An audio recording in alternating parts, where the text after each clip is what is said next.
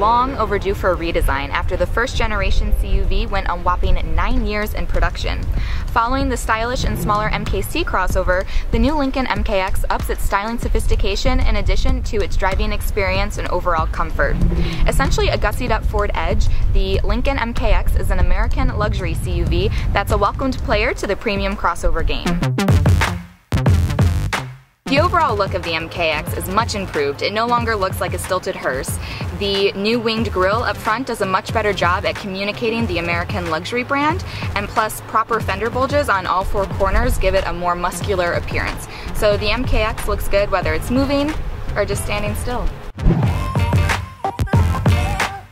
The MKX offers plenty of space and cargo room that should suit most buyers' needs. There's lots of cup holders and pockets to go around. There's a nice deep center console up front, and then the rear cargo space is plentiful whether you're doing short or longer trips.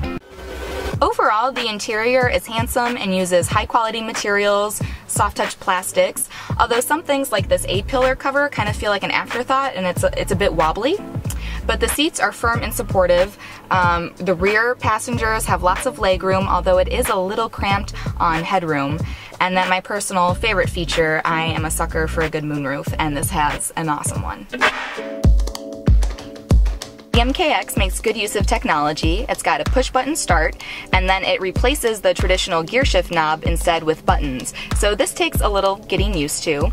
The infotainment system is a little infuriating. The sync with My Lincoln Touch is a little problematic to use, but thankfully this is going to get replaced mid-year with the much better Sync 3 system. And then it does have a nice backup camera that provides several different angles for you to scroll through.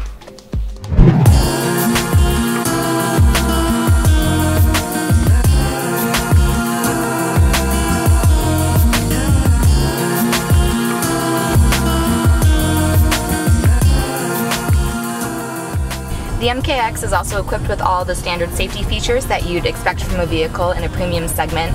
It's got front and rear sensors, in addition to adaptive cruise control, brake assist, so it's got you covered on the road.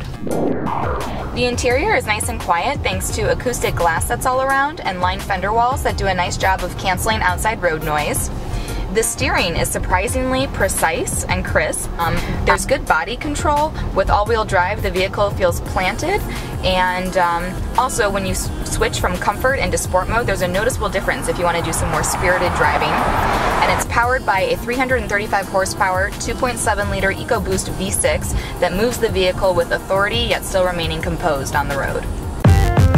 Lincoln knows that it's got to bring it to the CUV segment in order to keep the brand alive.